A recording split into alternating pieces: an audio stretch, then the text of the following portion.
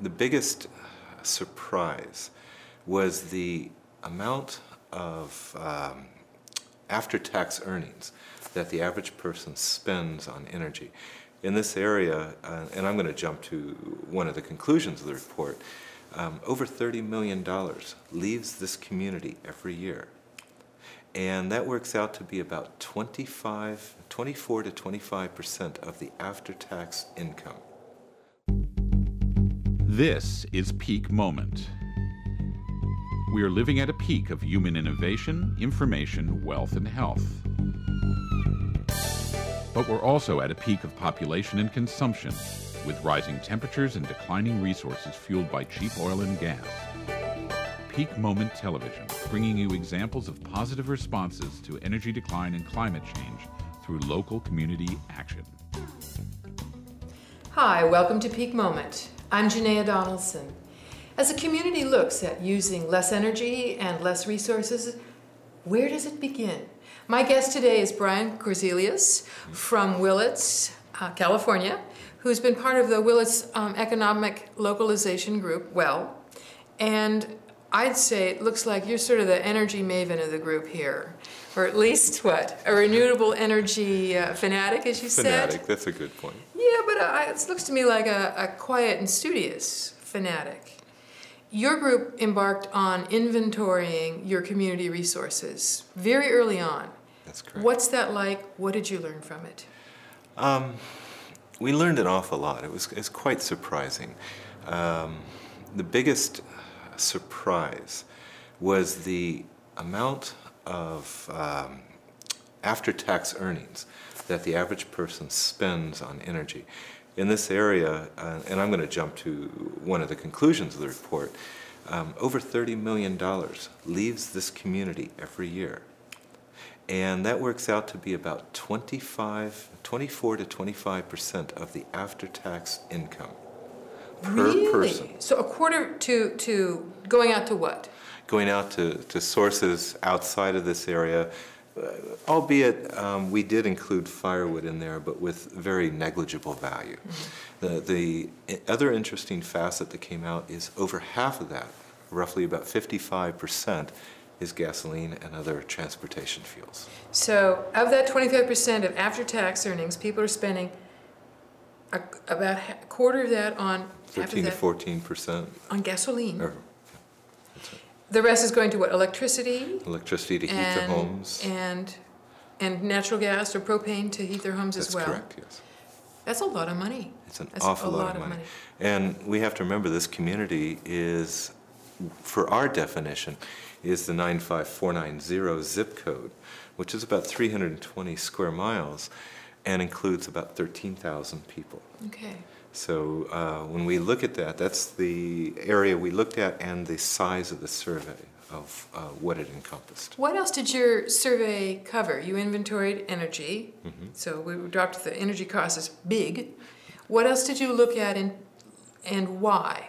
Well, let's back up. Our focus, when WELL was created, one of the things we did was we looked at what were our interests. And so we created some of roughly 6 groups. And I'll try to remember them all, but energy was one of them. Food was another. Shelter was another. Water, medicine, health and medicine. Transportation. Transportation initially was part of energy. Aha! And that was an interesting split-off that only happened within the last 6 months. But we needed to focus on energy first and then start working on transportation solutions. One of the eye-openers, and I'm only speaking from the energy group point, when we did the inventory, was how difficult it was to get this kind of information. For example, electricity usage, electricity and natural gas. If you call PG&E, they will not talk to you. You need to get your common council or some city official to make that call to be able to get the information. Otherwise, what will happen is the PUC will refer you to county-wide statistics, which don't quite fit into your zip code. If you're doing a different region than your whole county.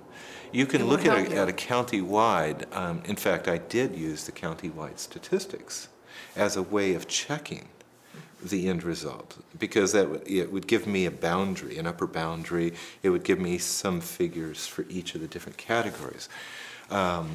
The big problems there, though, there are some companies that are within the quasi-public domain that will not give out that kind of information.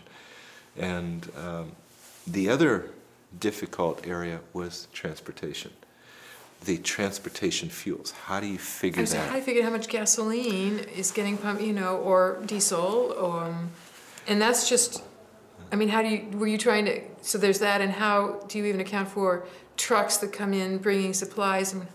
See, It's daunting to this me. is where you get into an interesting aspect, because we live on Highway 101. So you've got tourist traffic passing through that's filling up their tank. Yes. How do you discern between that and the local course. population? Well, one of the advantages we had was Caltrans performed statistics on the people passing through here. They can give you statistics on the number of vehicles per day and can help you figure out, if not outright give you statistics on how much of that is local traffic. How do they know? Well, that's They just, okay, it may not matter. part of that is, I think, the way that they sense the traffic moving, and this is the engineer talking here, but they have traffic detectors that they can route on any side street, any off street, and so forth. So when they do a census of the traffic moving through an area, they're also looking at the traffic that's being diverted off through there. Okay. So through Caltrans, we were able to figure out what's the total volume of traffic going through here and how much of it is local traffic. Through talking to the local gas stations, we were able to get the total amount of fuel being sold. Okay.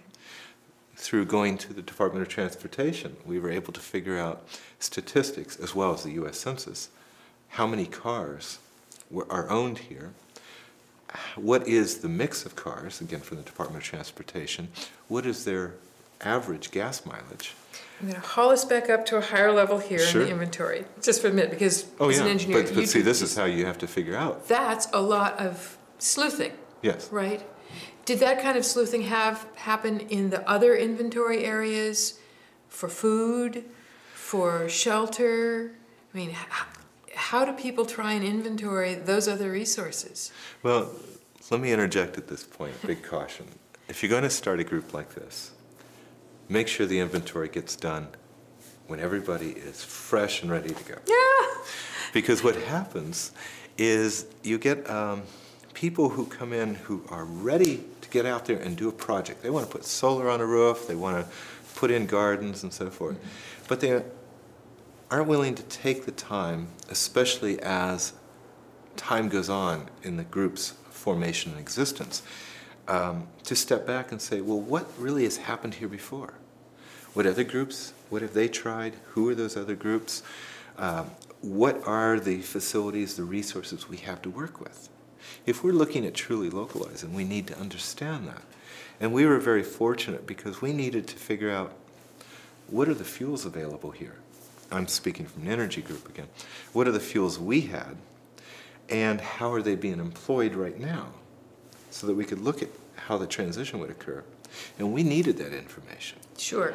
Now, food and so forth looks at, and I'll have to say, food is one of the better groups, but health and medicine, I'll use my wife as an example here.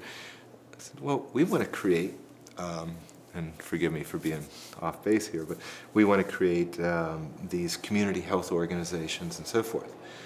And there wasn't a real tangible or visible reason of why stuff. we needed an inventory for that. So my caution there would be to motivate that inventory early on. Get a good writer in each group. A writer who is listening to the information people are bringing in, because that's really your inventory. There's people who are coming in with ideas of what exists in an area. One of the members of the water group is one of the more popular well developers in the area or water developers in the area. And he had a fairly good idea. But there was nobody in the group willing to write. So you need writers and you need information gatherers. exactly. And I could see that you've taken the information you got from your energy inventory and you've gone on and moved on and done things with that, which we'll get to in a second. But I'm asking whether other groups have needed an inventory in order to then take action in projects. I think so. I know so, personally. The group believes so as an underlying problem. What we've done is kind of an interesting little dance for the last year of the groups that haven't succeeded in doing that. And it's becoming a painful birthing process. We have to get there. We have to get back and do our inventory. And everybody's saying that, but nobody's quite sure at this point. They're kind of, but there's this project over here, and so forth. And you run there's a human need for wanting to see some results that move you positive in the direction you want to go. Exactly. I mean, and that makes you feel good. And for some, then there are people of different types. There are people who don't care to study the information and who want to just get their fingers dirty and and build things and get that ground going and so on. And so we have to have room for all kinds of types of people. And that's why I recommend, and I've done this to other groups too, as I said, get yourself a writer in each group that can listen and that can be taking these notes and can make this happen regardless of the group's momentum. Because the other thing you run into is you've got people who are new to the community and people who've been here for a long time. But you're trying to involve the entire community. And if you don't go out and do that inventory, if you don't go out and talk to people and find out things, then you're ignoring what's already happened, what's already been attempted. And as you try to move forward, and you try talking to the city council, talking to the political powers that may be, you say, well, we've had that happen here before, and it didn't succeed. You need to know why it didn't succeed before you even start pushing ahead on the projects. And this is the other facet of why inventories are so important, because they get you out looking at the community, figuring out what resources we have. And that includes other groups that have been in the area and other groups that are currently doing something. And so those are important because you don't want to be duplicating their efforts. That's certainly true. Or they may be sources of your information or can help you work on the project or their alliances. Or all those sorts of things, the alliances. Potential alliances. So one of the fruits then of your energy inventory came out as a report. Is that right? Tell us about it. Well, it actually came out initially as a large chart. And what we did is we took out each category of fuel that we were able to recognize, which is transportation fuels, gasoline, diesel, sometimes kerosene, because kerosene is used in jet engines and certain aircraft. You also have firewood, obviously. You have natural gas and propane for the outlying areas. In our community, natural gas is only in the town proper. There were some other things that were considered, but they were just so inconsequential they didn't play. So it was very easy to create. And electricity, which I'm sorry, That's forgive right. me. Electricity, That's a big one. electricity, natural gas. I always, it's like I'm passing over that. The goal there was to, well, once we got that information, it's very easy to put into a table. And I started thinking about it, going, well, if we do this, how about if we show how much carbon dioxide is generated, how many pollutants are generated? And so I'm already working in a spreadsheet, so I could sit there and say, well, somebody would come with a change of how much firewood or how much gasoline was used. So it's very easy to change this figure, which automatically changed all these, and simply plugging in the CO2 emissions was just another aspect that could come out of that. So this thing continued to grow and take a life on of its own. And then we started talking about, well, what are these fuels that are here locally could we use? And could they be replacements for those that we buy from outside of the areas? So this chart continued to grow, this table, this spreadsheet. And we were saying, well, here's what we currently use. Here's what we visualize being able to use from the local resources to replace this. And by doing that, we're saying, well, how much of this could replace this? And, what's the energy mix? A very important note to make, and I'll come back to that, because it plays a major role in how we visualize the future. So as this thing continued to grow, I said, the note supporting, okay, well, wood use. Now, what we intend is a certain percentage for fireplace, but also a certain percentage for what's called gasifiers or biogas and so forth. That gasifiers are a way of burning wood, sort of like a charcoal process. But it burns it in such a way where it gives off a gas that is usable as a fuel to run engines. Okay. And it is very low polluting if designed correctly. That's a big quantification. So anyways, these nodes supporting this fuel, this replacement fuel, this local fuel continue to grow. And I said, it's time to just quit playing in the spreadsheet and start moving into a report format. Right. So the first part of the report obviously was the current inventory, and another appendix became the expected future mix. And of course more appendices came in as far as each of the types of energy we had identified locally, how they could be used, what machinery would use them, what their efficiencies were, what their costs would be, where the companies are located, how to contact Obviously, them. That's a treasure trove. What your research on possibilities is a treasure trove for any community to pick information from, at least. And I've tried to write this in such a way that it can be used by other communities. If you have wood in your community, obviously you can pull that whole appendix out of there and say, this can go into our report. Here are some resources. You don't necessarily need to duplicate, you can build upon. Right. That was the idea. So the inventory ended up being an energy independence report. And that energy independence report and the work you did certainly must have been part of the City Council of Willits looking at changing what they're doing with energy in some way. Well, how'd that happen? That report was distributed through the city. In fact, we printed probably 60 copies. We have 4 common council members. So we distributed it amongst the major business people in the community, the major politicians in the community, as well as the city administrators and other people that played a role. It was very important to get it into as many hands as possible. And I have to go back on to one aspect of that that we had talked about before this interview, and that is that there are certain things a city can undertake that they can see a clear gain for themselves, a benefit for themselves. And there are other things that they wouldn't touch with a 10-foot pole. It has to be under private or public-private ventures. And these are things that are commercial entities. The wood gasifier would be something like that.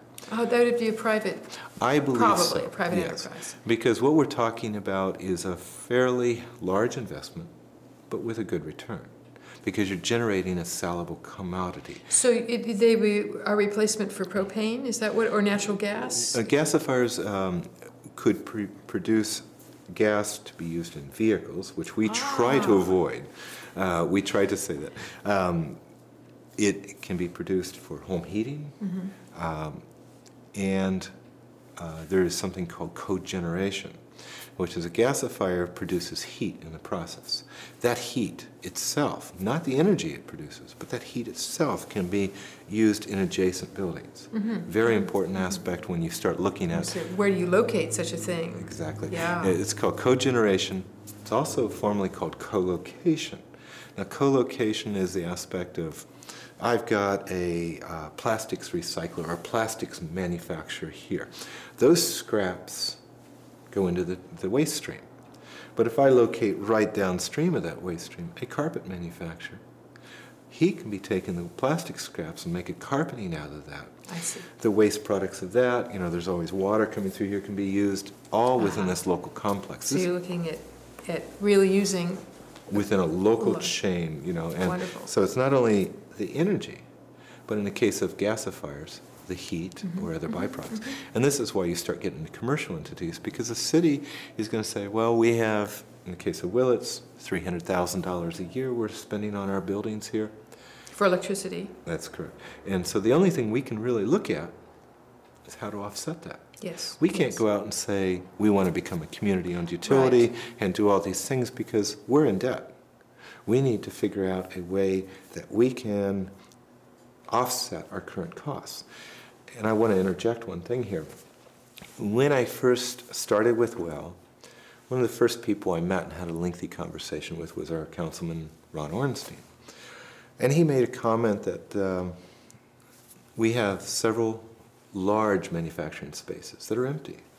And I was asking about that. And he made a comment that, well, you know, we don't have really a good employable workforce here. And I won't go into details there.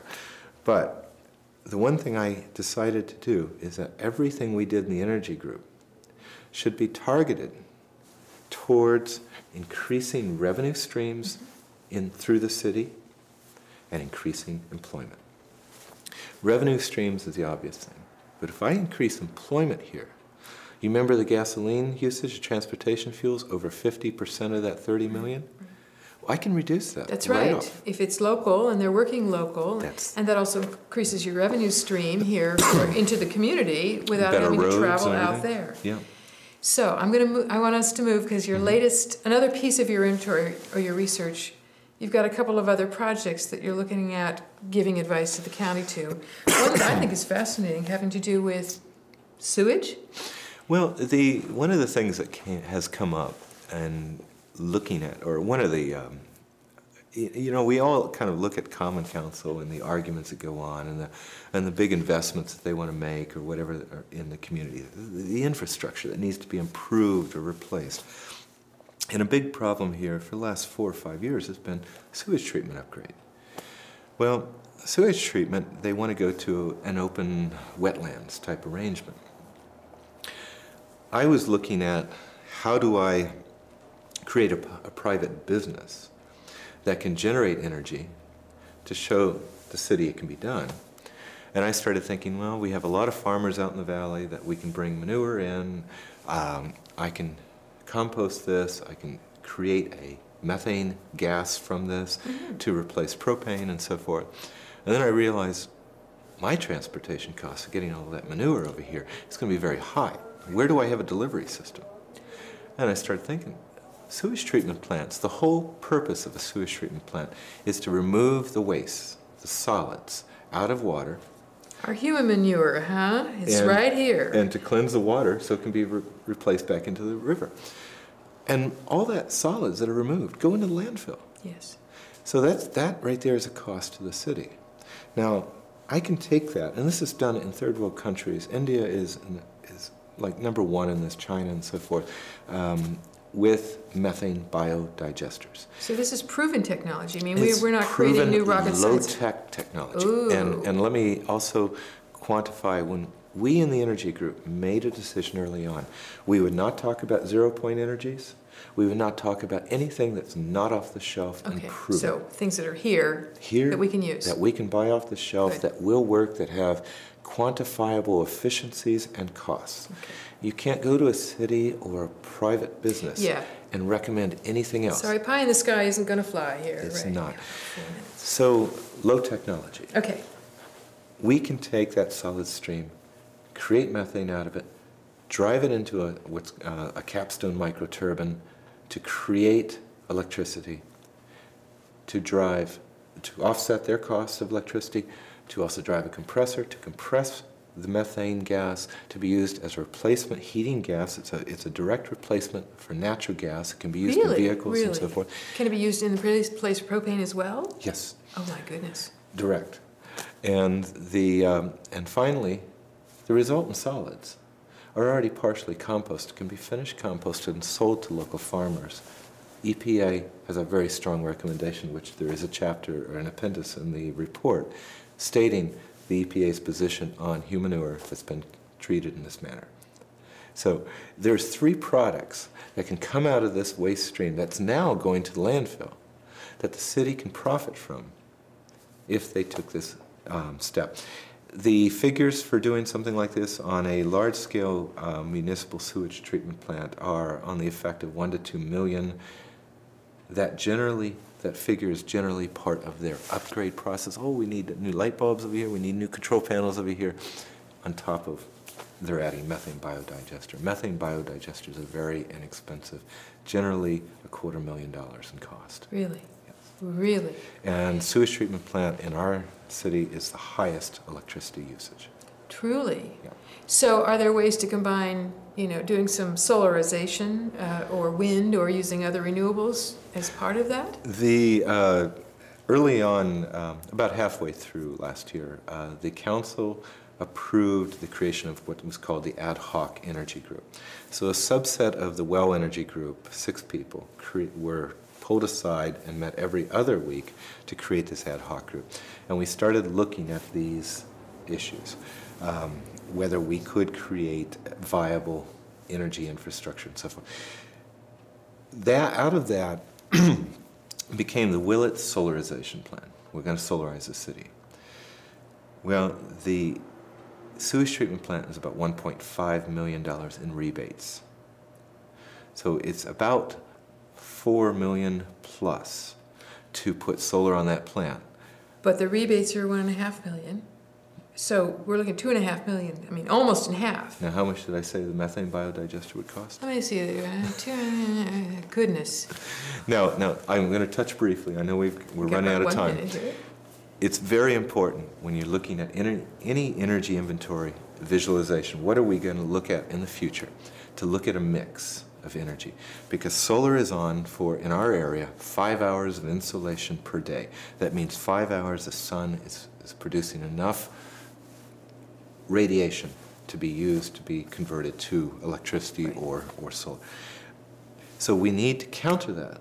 If we're looking at 24/7, you need to add to that, because that's only a part of what you need. You need to look at wind, you need to look at hydro. Wind is part of the year, hydro in our area is part of the year. Actually, in our case, we're very fortunate. We could produce some hydro here during most of the year. Biomass comes into play, whether it's gasifiers, methane biodigesters, etc. Old landfills. They're already flaring off methane. Right. They can immediately have a capstone microturbine dropped onto them and produce electricity. Whoa. Immediately. For about $50,000 to $100,000, you could be producing electricity with your existing plumbing. These are all things you can look at all around your community. What you're giving us is really exciting news. The things are on the ground, already happening, not hugely expensive, pay themselves back, do good things for the environment, keep some energy happening. You're doing some pioneering work. Thank you for that. You're welcome. Thanks for being a guest on Peak Moment. Community responses to a changing energy future. Join us next episode. Thanks.